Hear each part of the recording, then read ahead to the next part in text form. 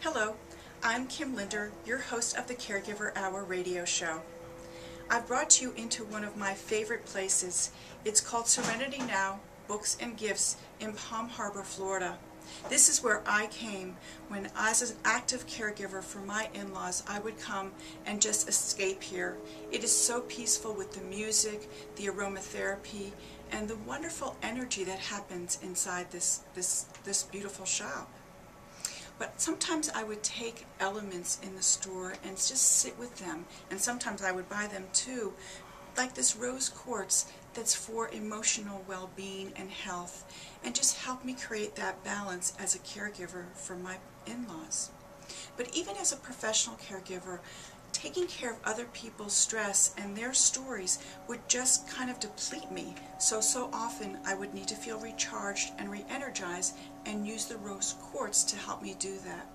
This is just a place that has so much wonderful energy, positive energy, that helps you recharge and re-energize your spirit as a caregiver. As a caregiver, we face so many challenges, and sometimes things are going really well for a little while, and all of a sudden there's that bump.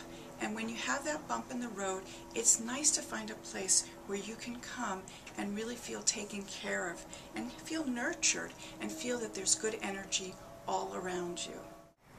Our guest is going to be John Graham, where he wrote a book with his sister Sharon Graham Niederhaus, a book called Together Again, A Successful Guide to Intergenerational Living.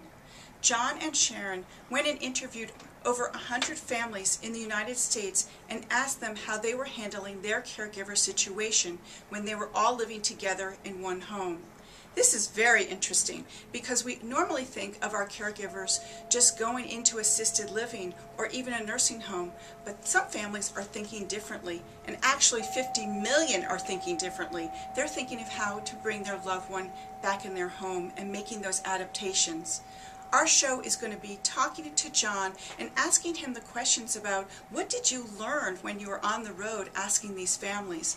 What changes are they making? And how are they making these adaptations living as a whole family again?